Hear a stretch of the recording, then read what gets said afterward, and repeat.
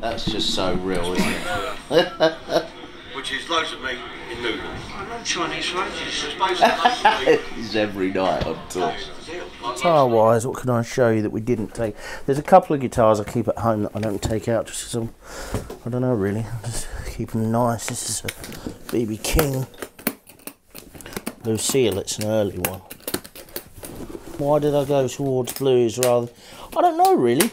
Well, a part of it I think was the music I was exposed to when I was a kid. It was what was in the house, and I loved it because it was so, in blues there's a lot of guitar playing. And then as I grew up, it just became a sort of an obsession and a love. I can't really explain it, but it's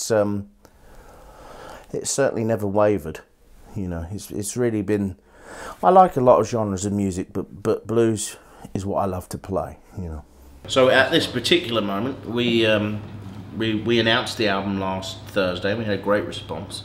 We released one song, Temperature Rising, which is the title track from not the previous album, but the one before that. A very different version. The horns are quite prominent in that. It's sort of become a different song, which is what I intended. I didn't want to repeat myself.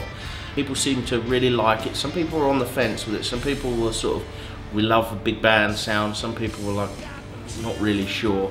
And I think it divided opinion before that, but I think people are pleasantly surprised that it hasn't really changed anything. It's just added a sort of extra colour.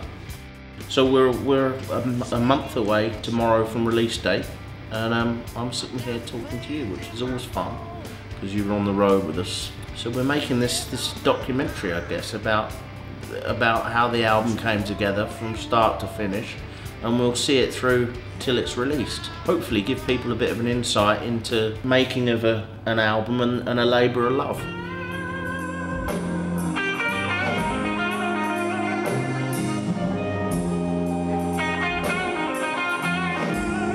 2 or 3 years ago, Danny was part of a benefit concert. He had to get on stage, which was a quick line check, and there was a brass section on stage with him, and he really enjoyed playing that night. And then a few weeks later, we seen some YouTube footage, and I think it all went around a bit of a blur. It was a very busy time for us, and we were like kind of amazed at how the magic of the footage and the response that this footage had received as well. And it was like, yeah, Danny, you've got to do this. This is, for me personally, watching him, this is what he was made for. Not many guys in the blues field, take out a 4-piece horn line and keys and rhythm guitar and everything like that. Logistically, it can be difficult, it can be quite expensive, but it was a dream I had. There's a lot more colours going on, so you add something different, and that was really what I wanted. I wanted these songs that I'd written over the last 2 or 3 albums to sound like they might have been recorded with a road band in the 50s or 60s, in terms of the blues genre. We booked some shows in Europe and we recorded them all. So it began in Norwich because in order for us to sell this project, Danny Bryant does something different. We needed a video and we needed a song recorded with a big band. Hello, welcome back to Grange Farm Studios, and we are working on the big project for Danny Bryant. You can hear that noise in the background. That's the brass section. We've got brass, we've got Hammond, we've got piano, and it's all to die for. And the idea of the video was to show the audience what this project was. We had a lot going on at the time. Very sadly, Danny's dad actually passed away just before he was due to go into the studio, and it was all just a bit manic. You alright, Pete? Tired? No, fine.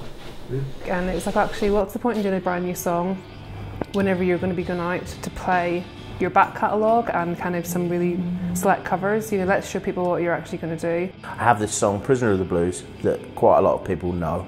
It's pretty popular live. It's one of our favourites to play, and the audience all seem to request it and enjoy it.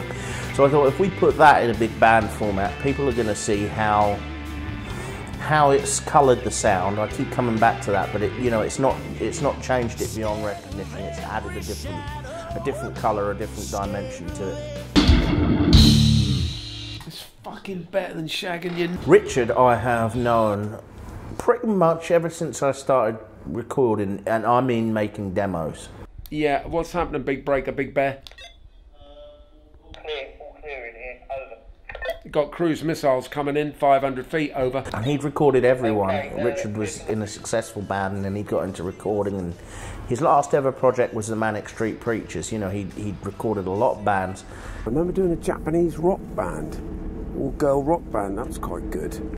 And he kind of had enough of it, you know? And he got more into songwriting, and he'd had enough of engineering and producing. Got a call from Danny saying, "Do you remember me?" or something like that. And of course I bloody remember him. And he said, "I want to do an album, but I want I want a friend to do it with me, and will you commit?"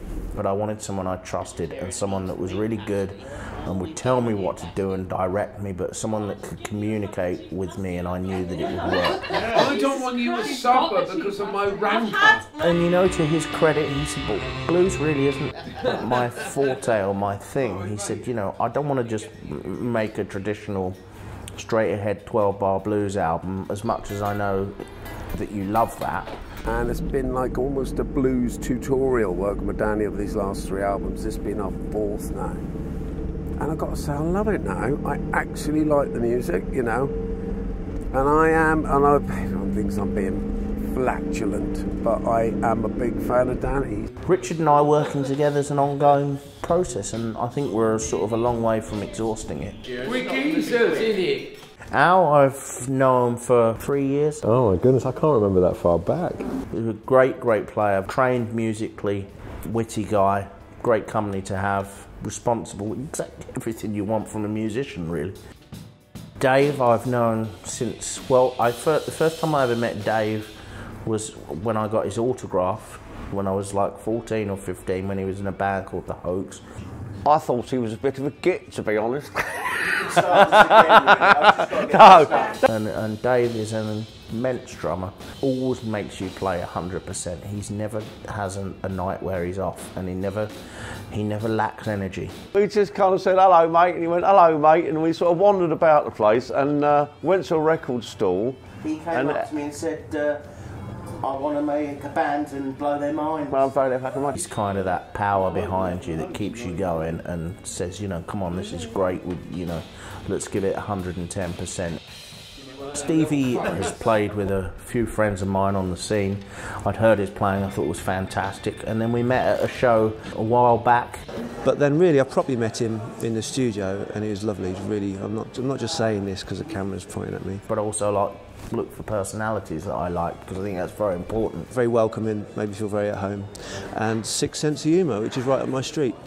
And then we had these 4 guys, 3 guys and one girl in the brass section, which I'd never met until the day we did the video, till the day you came down to shoot in Emneth. Again, another bunch of great personalities. You've got Mark, who's got the best hair I've ever seen. Besides being a great player, they're all great players. You can't really, you can't fault how good his hair is. You've got David, who's the real musicologist, I think. And you've got his brother Alex, who's also a fantastic guitar player, so he can make us all jealous. Lauren, who was brilliant, was a real fireball. She was she always got the party started. And again, a fantastic player, and all those guys playing lots of different bands, and they're all brilliant, and they come together to make a superb unit. It went down really well, and the response was great, and that was kind of the beginning of the project, and that set the wheels in motion, and that's where it started.